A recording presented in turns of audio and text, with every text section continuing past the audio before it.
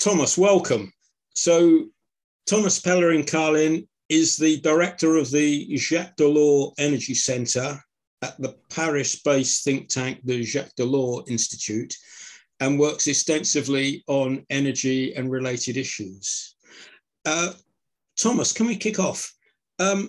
Your blog last June emphasised the huge potential role of regulation as a driver of climate innovation.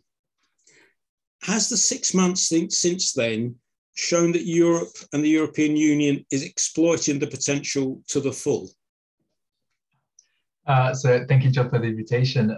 So since June, what happened? So the European Commission proposed a set of more than 20 new EU laws, EU regulations and directives that have the potential to literally overhaul the entire electricity, carbon pricing, industry, building, transport sector. So all the big stuff we need to change if we want to ever reach climate neutrality by 2050.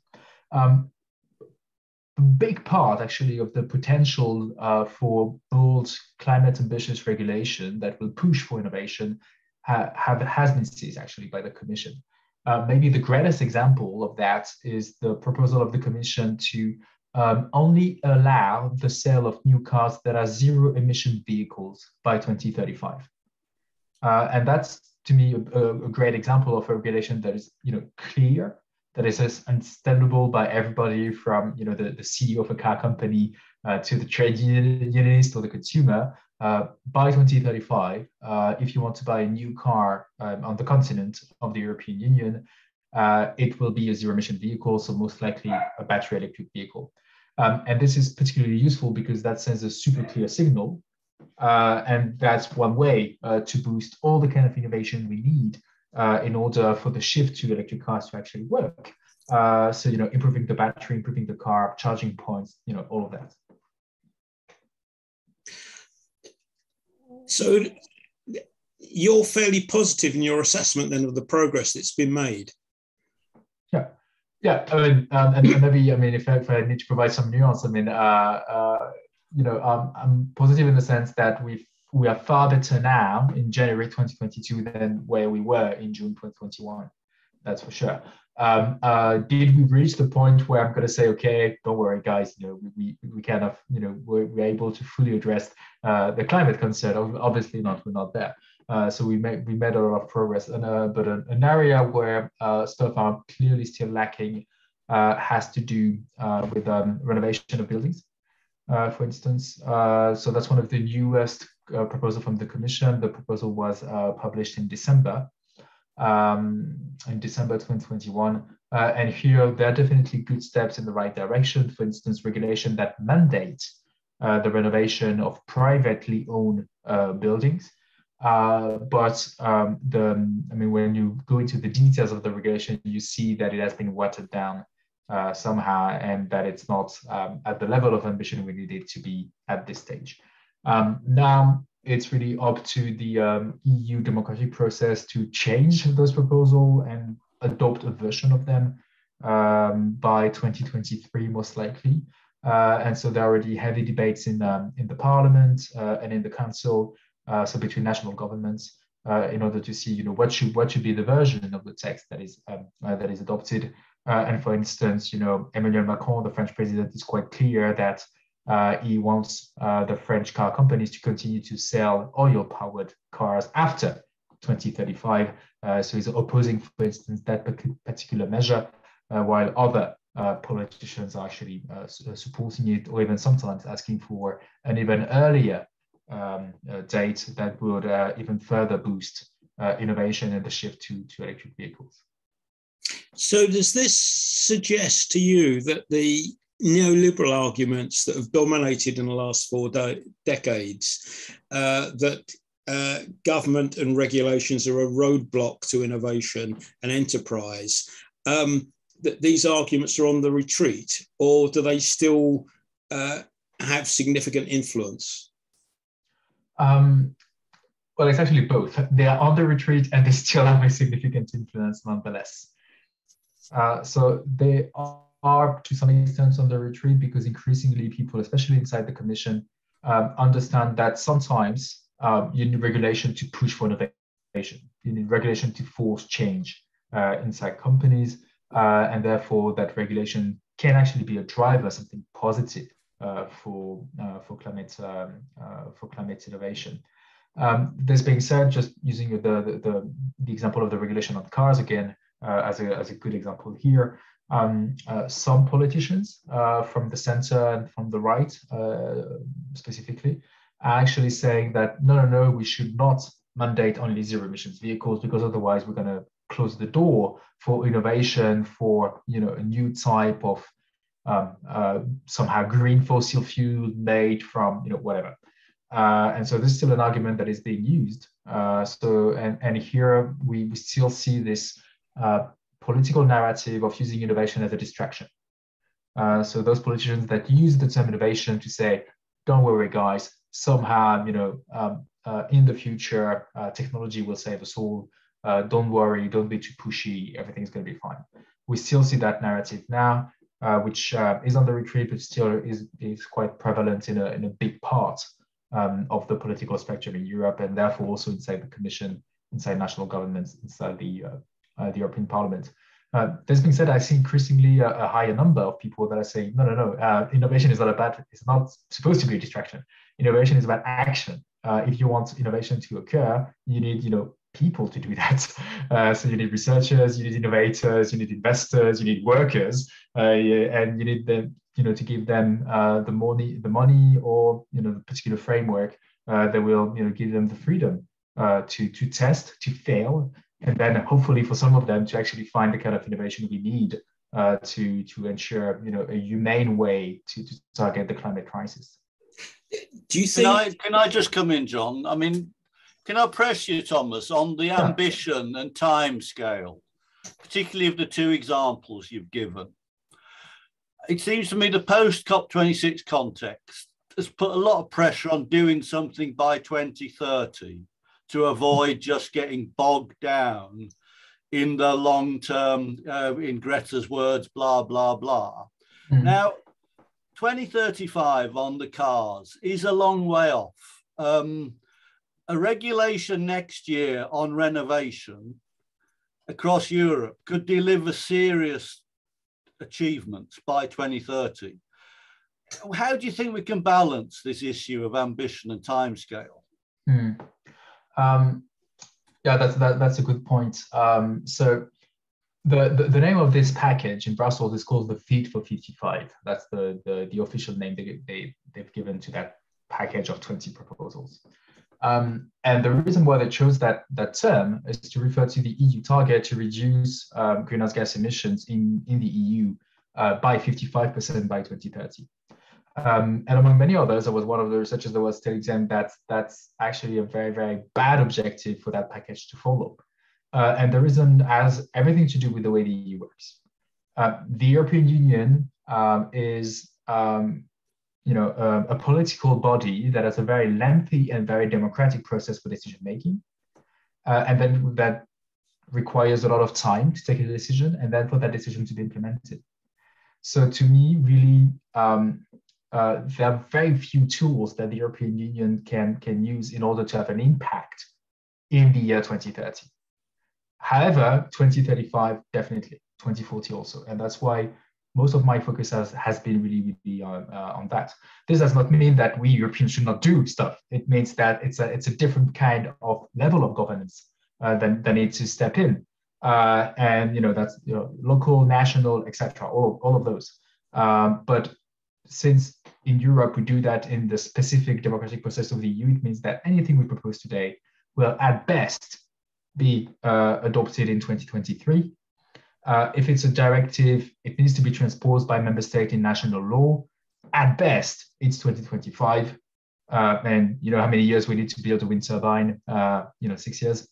So we're already in 2031. So to me, the purpose of the EU should not be about those kind of short-term climate objective, and 2030 is very short-term from a climate perspective. It should be to look after that, to look at what are the kind of stuff we need, not only to get the 2030 target right, but to be on what is really the end game here, which is a path to climate neutrality. clearly a lot of people felt that the post-pandemic situation would breathe new life into a more social democratic, social market reorientation politically in Europe. I mean, has this got short-term potential, or do you think this is over-optimistic? I mean, so here, I guess I'm talking more as a citizen than as a researcher, to be honest. I think this really plays more at the national level. So, for instance, we know that the people who pollute the more are the wealthiest people. So I mean, this has been clearly demonstrated time and again. One thing that you can't really do politically, but that can be done at the national level, is, for instance, to ban air travel for between whatever destination, if there is an option that you can do, for instance, using your train in 4 hours, which is like decent. And this is something that at the national level can definitely be done. And we know that this would more importantly impact the wealthier people, because the people that take the train tend to be the wealthier people. So that's definitely one thing that can be done, and that can be also fostered by the pandemic, because we've been traveling less, and also we are more ready, hopefully, to accept restrictions to freedoms. I would put that with big brackets, of very specific freedoms for the sake of the common good. And therefore, the freedom for people to take the plane just to go on a weekend for tourism at the expense of our future is maybe the kind of specific freedom we don't need that much in this century. So that's for, let's say, the one side of the equation. Then the second side of the equation would be, which kind of policies actually can ensure inclusivity and social progress. And here, the national level here again can really step in. I mean, one thing we've been arguing in favor of for the EU to do, but also the national level to act upon, is the issue of what academics call energy poverty. So therefore, a situation where people essentially don't have the ability to afford basic energy services, such as heating one's home decently in the winter. We have the technologies to solve that problem. That's housing renovation. That's very simple. We know how to do that. It requires a bit of money, but not that much.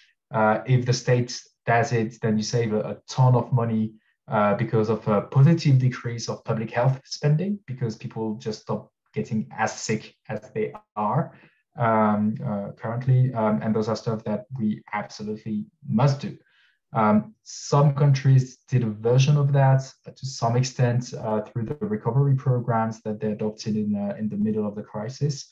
There was a bit more money in France and in Italy, for instance, going into housing renovation for the benefit of Europe poorest families. But definitely, I mean, we can, and I think we should do more. And just maybe to put a few figures here.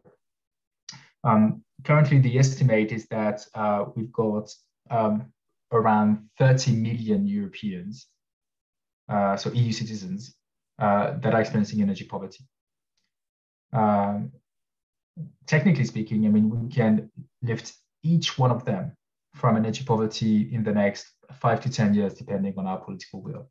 And that's something we should definitely do. That would be positive for the climate, because those people would be consuming less energy and consuming cleaner energy.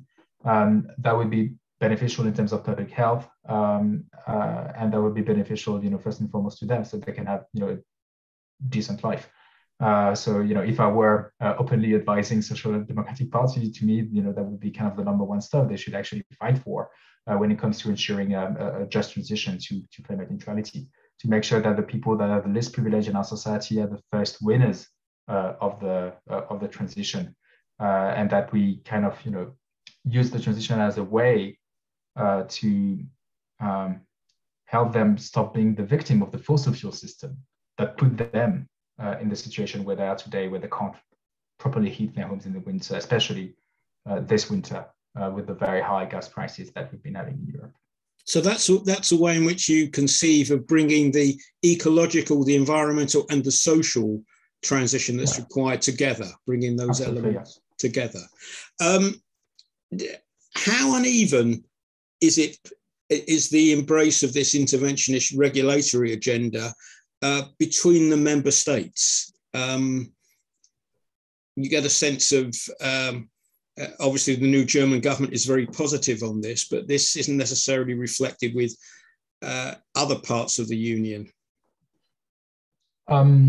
Yeah, so I mean, it's a bit difficult to me to give a general answer because it will depend on each file. So for instance, the current French government thinks that phasing out the sale of oil-powered cars by 2035 is too interventionist. While the German government, to my knowledge at least, seems to be okay with that.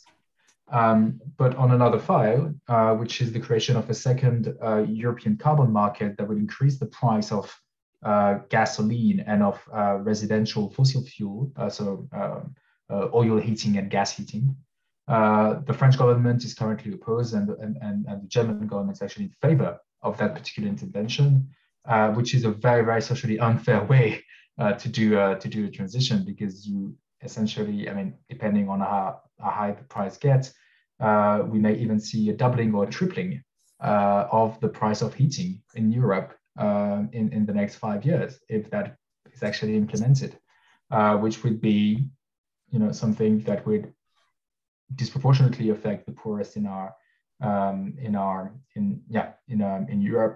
it would be especially be affecting the people that are tenants, the people that are actually renting a house, that will pay for the higher heating bill without having any kind of legal capacity to do anything about it, because they can't change, you know, the heating system, or they can't renovate the home. That's the homeowner's decision to do that. So to me, I mean, I don't really see particular countries that are particularly in favor of such an interventionist agenda, maybe with the exception of Spain. So Spain would be one of the government that is the most pushy in favor of ambitious regulation generally across the board. But that would kind of be the exception. Then it will really depend on specific files.